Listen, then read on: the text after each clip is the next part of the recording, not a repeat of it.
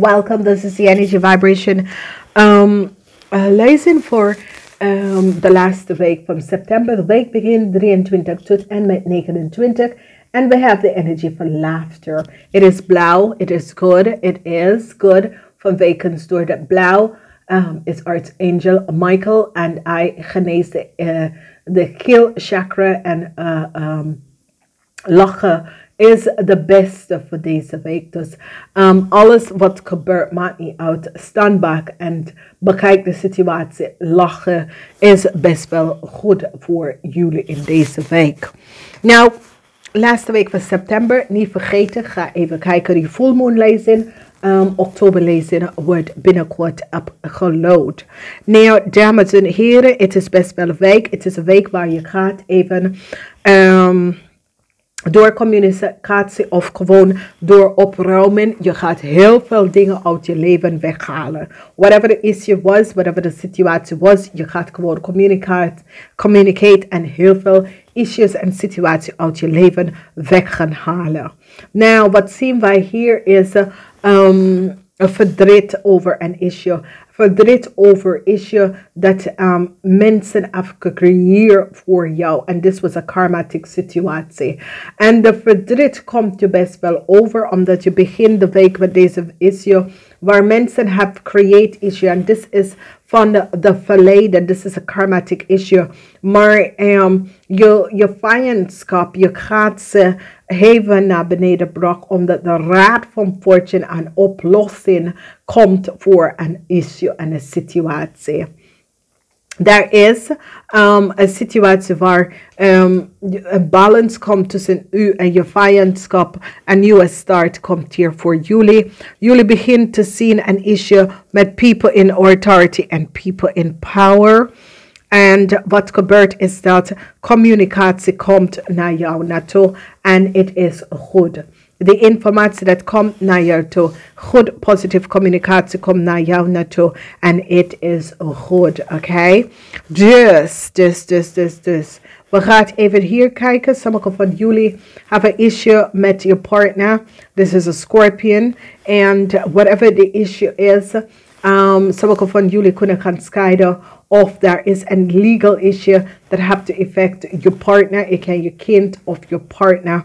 Maar there is a legal issue dat either jullie gaat gescheiden.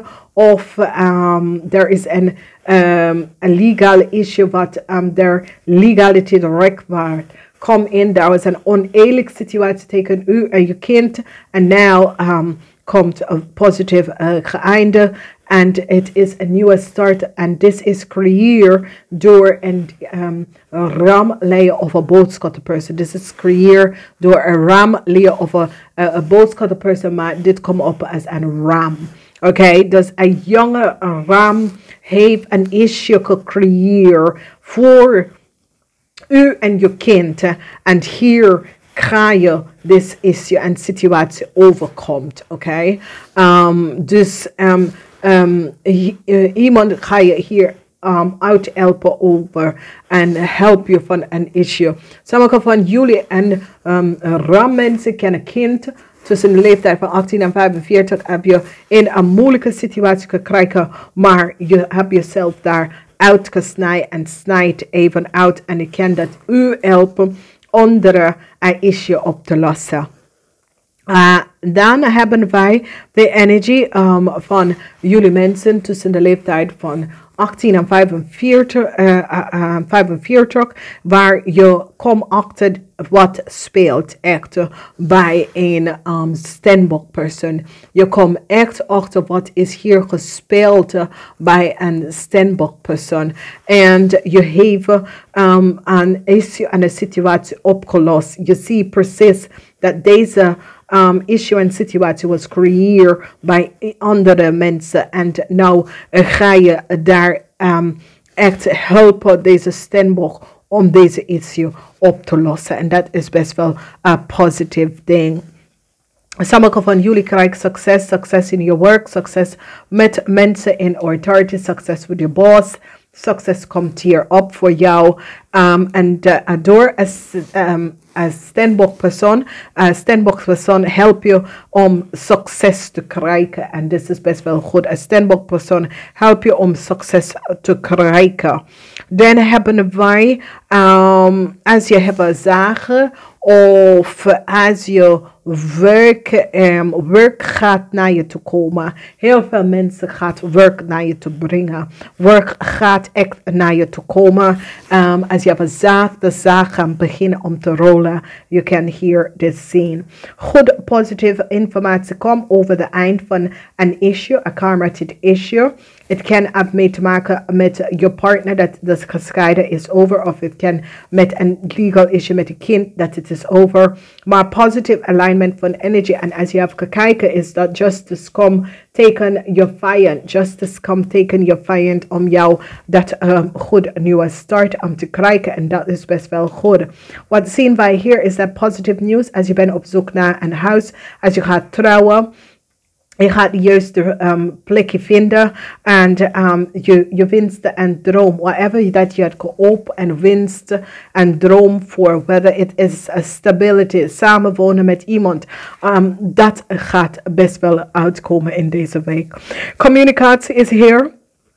Waar sommige van jullie zeggen, ik wil een nieuwe start.